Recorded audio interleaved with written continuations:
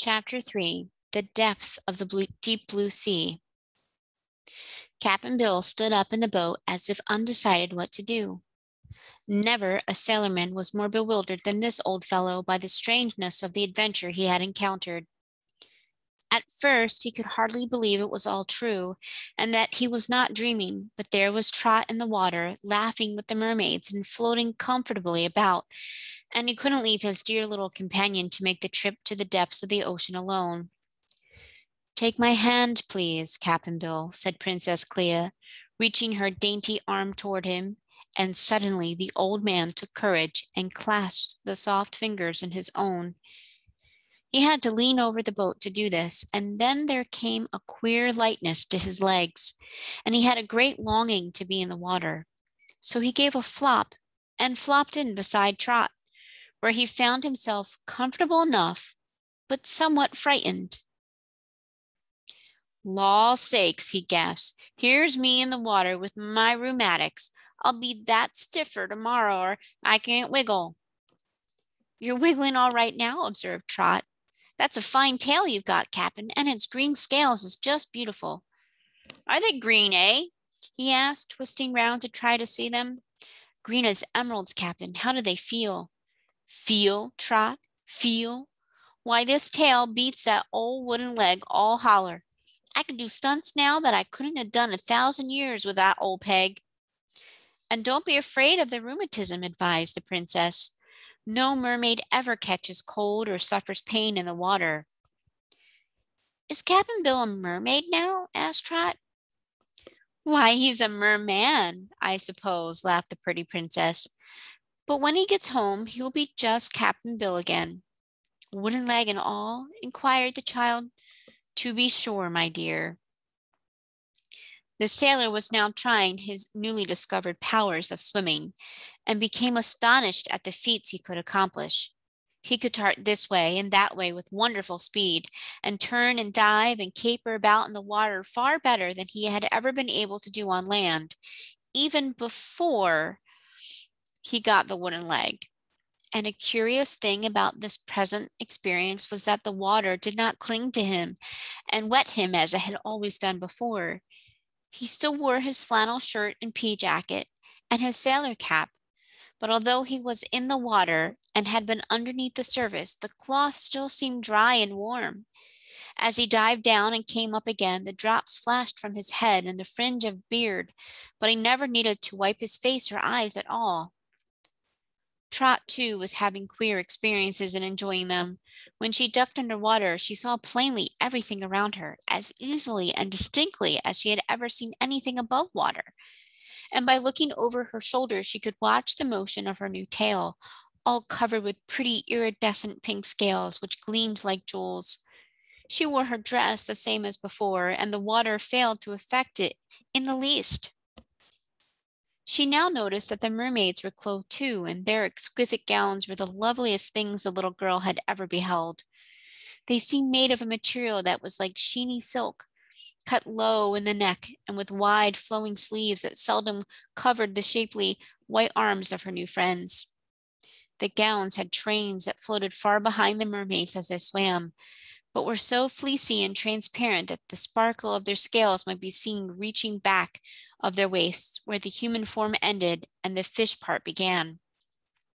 The sea fairies wore strings of splendid pearls twined around their throats, while more pearls were sewn upon their gowns for trimmings. They did not dress their beautiful hair at all, but let it float around them in clouds. The little girl had scarcely time to observe all this when the princess said, "Now, my dear, if you are ready, we will begin our journey, for it is a long way to our palaces." "All right," answered Trot, and took the hand extended to her with a trustful smile. "Will you allow me to guide you, Cap'n Bill?" asked the blonde mermaid, extending her hand to the old sailor. "Of course, ma'am," he said, taking her fingers rather bashfully. "My name is Merla," she continued, "and I am cousin to Princess Clea. We must keep together, you know, and I will hold your hand to prevent your missing the way."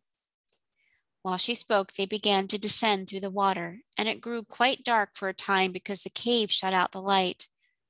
But presently Trot, who was eagerly looking around her, began to notice the water lighten and saw they were coming into brighter parts of the sea.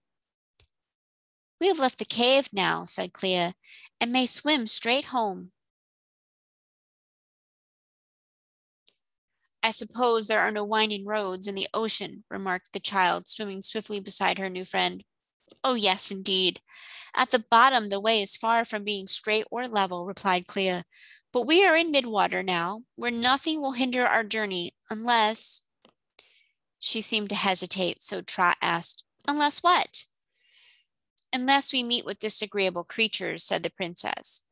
"The midwater is not as safe as the very bottom, and that is the reason we are holding your hands." "What good would that do?" asked Trot. "You must remember that we are fairies," said Princess Clea.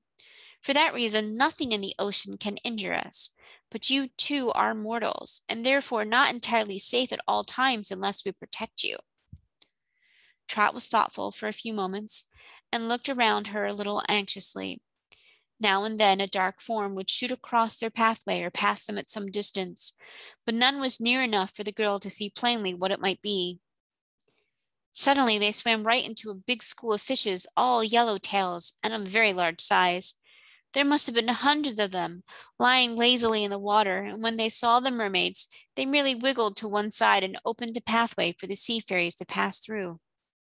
"Will they hurt us?" asked Trot. "No, indeed," laughed the princess. "Fishes are stupid creatures mostly, and this family is quite harmless." "How about sharks?" asked Cap'n Bill, who was swimming gracefully beside them, his hand clutched in that of pretty Merla. "Sharks may indeed be dangerous to you," replied Clea, "so I advise you to keep them at a safe distance. They never dare attempt to bite a mermaid, and it may be they will think you belong to our band, but it is well to avoid them if possible." "Don't get careless, Captain," added Trot. "I surely won't, mate," he replied. "You see, I didn't used to be afraid of sharks, 'cause if they came near me, I'd stick my wooden leg at 'em. But now, if they happens to fancy these green scales, it's all up with old Bill." "Never fear," said Marilla. "I'll take care of you on our journey, and in our palaces you will find no sharks at all." "Can't they get in?" he asked anxiously. "No, the palaces of the mermaids are inhabited only by themselves." "Is there anything else to be afraid of in the sea?" asked the little girl after they had swum quite a while in silence. "One or two things, my dear," answered Princess Clea. "Of course, we mermaids have great powers, being fairies. Yet among the sea people is one nearly as powerful as we are, and that is the devilfish." "I know," said Trot. "I've seen 'em." "You have seen the smaller ones, I suppose, which sometimes rise to the surface or go near shore and are often caught by fishermen," said Clea. "But they are only second cousins of the terrible deep-sea devilfish to which I refer." "Those ones are bad enough, though," declared Cap'n Bill. "If you know any worse ones, I don't want an introduction to 'em." "The monster devilfish inhabit caves in the rugged mountainous regions of the ocean," resumed the princess, "and they are evil spirits who delight in injuring all who meet them. None lives near our palaces, so there is little danger of your meeting any while you are our guests." "I hope we won't," said Trot. "None for me," added Cap'n Bill. "Devils of any sort ought to be given a wide berth, and devilfishes is worser near sea serpents." "Oh, do you know the sea serpents?" asked Marilla, as if surprised. "Not much, I don't," answered the sailor, "but I've heard tell of folks as have seen them." "Do they ever live to tell the tale?" asked Trot. "Sometimes," he replied. "They're jesterful creatures, mate." "How easy it is to be mistaken," said Princess Cleo softly. "We know the sea serpents very well, and we like them." "You do?" exclaimed Trot. "Yes, dear. There are only 3 of them in all the world, and not only are they harmless, but quite bashful and shy. They are kind-hearted too, and although not beautiful in appearance, they do many kind deeds and are generally beloved." "Where do they live?" asked the child. The oldest one, who is king of this ocean, lives quite near to us, said Clea. His name is Anko. How old is he? Inquired Cap'n Bill curiously.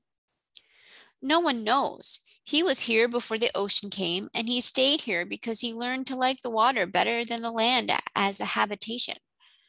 Perhaps King Anko is 10,000 years old, perhaps 20,000. We often lose track of the centuries down here in the ocean. That's pretty old, isn't it? Said Trot. Older than Cap'n Bill, I guess. Selma chuckled the sailorman. Some older, mate, but not much. Perhaps the sea serpent ain't got gray whiskers. Oh, yes, he has, responded Merle with a laugh. And so have his two brothers, Unco and Inco. They each have an ocean of their own, you know. And once every 100 years, they come here to visit their brother Anko. So we've seen all three many times.